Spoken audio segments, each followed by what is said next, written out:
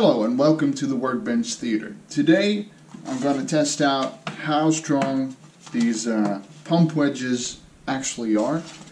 I've come across a couple of jobs where I needed them and I didn't have them, like moving heavy equipment or moving furniture, things like that. I was recently redoing my own kitchen and I had to level out the cabinets, and I could have used these, but I didn't have them, so I had to find another way. Anyway, I bought these on AliExpress, and I'm going to try a couple of different things to see how strong these things actually are. So the first thing I'm going to do is I'm going to screw together two pieces of wood with one of these in between, and I'll just see if I can break the wood apart by just using it with the pump valve.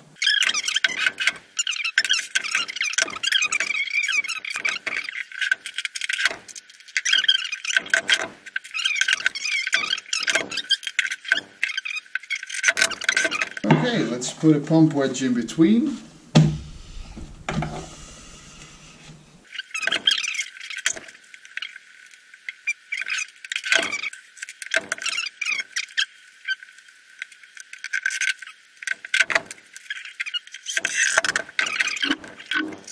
So now the question is, how many screws do I have to put in here to make it like a decent test?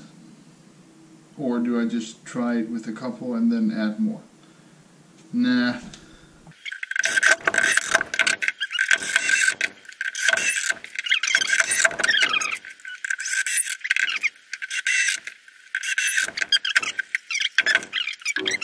So, here we go.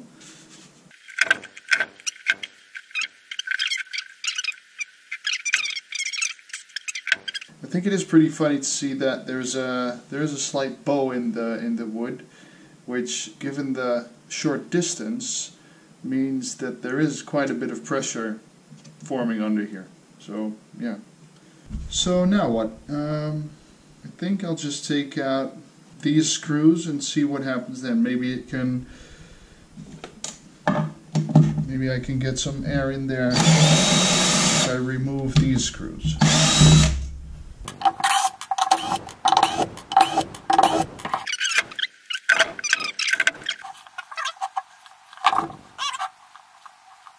Well, it is getting in there, but still not enough.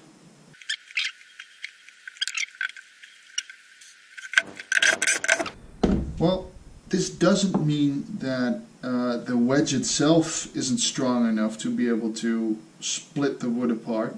It's just that I can't get enough pressure on this little pump to make it happen. Okay, so I've got two planks, which isn't really a fair test because the pieces of wood I had were laminated, much stronger, hardwood, and this is just I don't know, just a pine, soft wood. So it's not a fair test, but hey, let's just see what happens.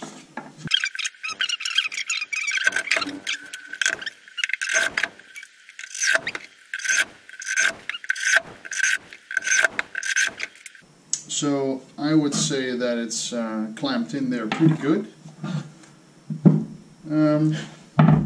Close up the valve and let's see what happens. Again, it's creating a very slight bowing effect, but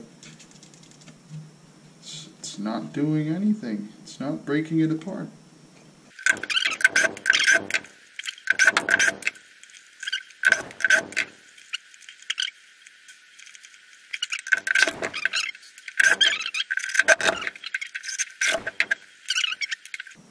Pump wedge in between.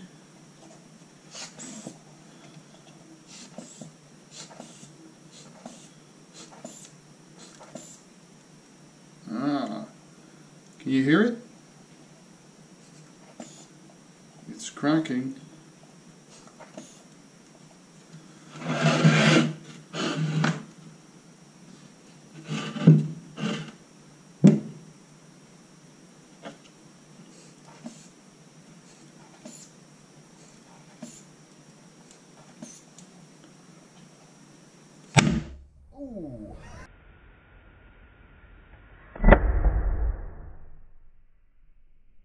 So it is possible to get a screw out of there. Oh, that startled me a bit. So, yeah.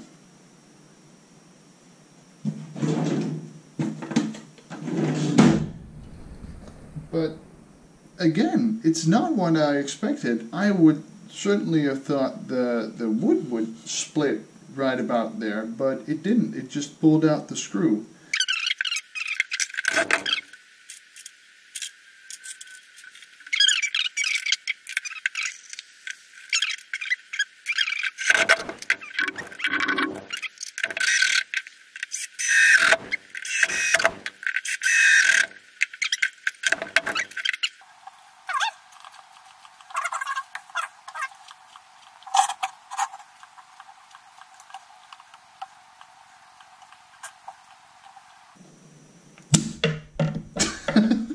Okay.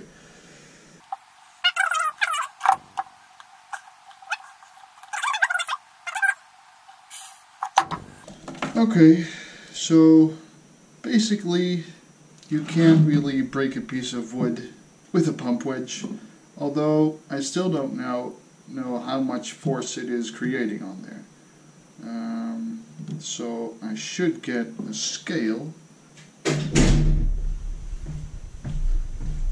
Okay, look at this magnificent scale. It's, well, for starters, it's really manly. No, I don't care.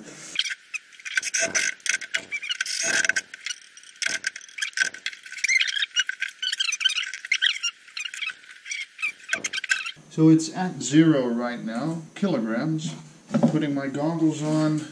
So let's see what kind of pressure this will generate.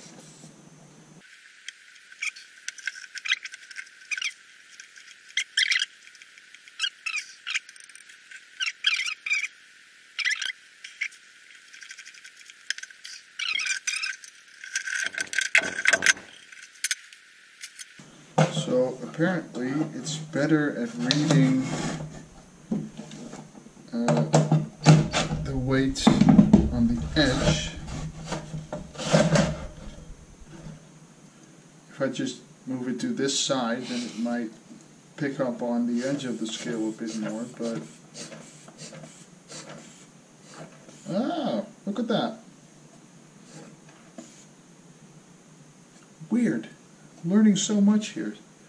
I'm at over 100 kilograms.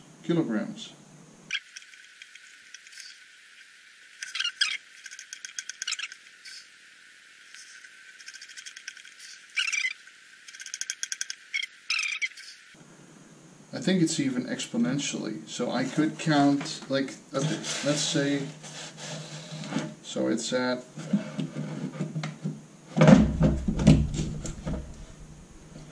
right now it's at 0. So if I pump it once, oh, I need to close the valve, of course. If I pump it once, it's about 10 kilograms. If I pump it twice, it's already going to 30 kilograms. Twice. 3 times 50, almost 70,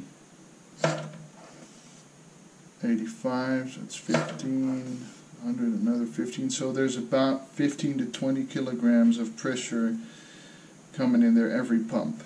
That would mean 15, that's at 110, 125,